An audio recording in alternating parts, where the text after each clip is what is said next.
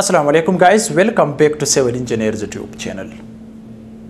Guys, today in this short video lecture I will discuss the most often asked question in civil engineering, especially non-civil engineering people.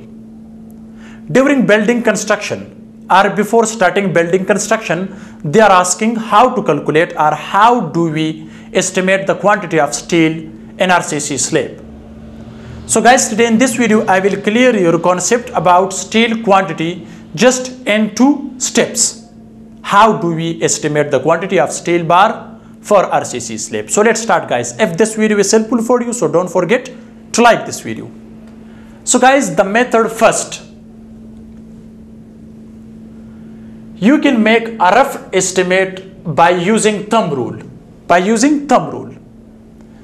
If you need the quantity of steel in detail, so for that you will find the total area of slab, or you will find the length and width of slab, then you will find the spacing between main bars and distribution bars, then length of main bars and length of distribution bar, etc. So especially for non-civil engineering it's difficult. So I'm making it easy for you people, especially for non-civil engineering people, that you can make rough estimate by using thumb rule. Okay, this is the old method. About 80 kg steel is required for 1 cubic meter of slab. Okay, so for 1 cubic meter concrete or for 1 cubic meter slab, we required 80 kg of steel bars. This is the first method. For example, how you can find and how you can calculate we required 80 kg of steel bars. For example guys, if the slab size is 10 meter by 10 meter by 0.8 meter, means suppose guys this is RCC slab and the slab width is 10 meter, this, and its length is also 10 meter, and thickness of the slab is thickness. This is its section. Thickness is 0.2 meter. This. Okay. So if the slab size is 10 by 10 meter by our thickness is 0.2 meter. Okay. So guys, you can see when you do calculation for this, so concrete volume become 10 multiply 10 multiply 0.2, so it become 20 cubic meter. Okay, so therefore steel is 80 kgs. Okay, so 80 kg multiply 20, because for 1 cubic meter we required estimation of steel is 80 kg for 1 cubic meter concrete slab. So we have the total volume of slab from this example, 10 by 10 by thickness 0.2 meter. Then the total volume of the slab become guys 20 cubic meter. So 20 cubic meter multiply 80 kg. So guys, we required 1600 kg of steel or 1.6 MT. Okay, metric ton steel is required for this slab. So for 1 cubic meter we required generally by thumb rule 80 kg of steels.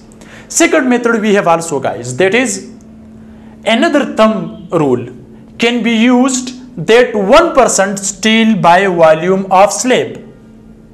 So for RCC slab. Okay, so the volume, from the volume of concrete we will use the quantity of steel just 1% by volume of slab. How? So for above slab volume, the above slab volume is 20 cubic meter. So the steel is 1% of 20 cubic meter. The steel is 1% of 20 cubic meter. So guys, 20 divided by 100. So it becomes 0.2 cubic meter, as you can see. So in 20 cubic meter we required 0.2 cubic meter estimation of steel from 1%. So guys, 0.2, this is the volume of steel required in the volume of slab, which is 20 cubic meters. So 0.2 is the volume of steel, multiply 7850 kg per meter cube. So guys, this is the density of steel. Okay, so density of steel is 7850 kg per meter cube. So 0.2 volume of steel multiply 7850 kg per meter cube. So guys, we required 1570 kg steel for this slab. So here we have 1600 kg and here we have 1570 with the help of 1% of steel by volume of slab.